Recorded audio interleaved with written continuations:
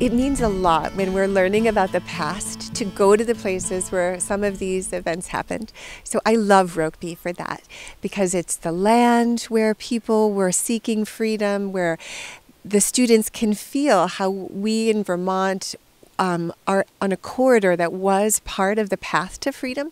And they can feel it when they're in the bedrooms where people slept as they were on this long journey, and they can look at the beds and they can think about that, and it just makes it so much more real to them when they're in this place. So I love Rokeby for the beautiful place that it is, the grounds and the house, and how that helps the children really imagine and live into this history.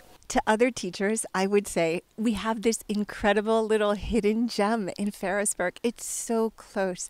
It's really worth the bus or car trip to get the students there and out into the open air, into the museum, into the house, and really help them feel how history is not done, but it's still living. And Rokeby really helps the children experience that.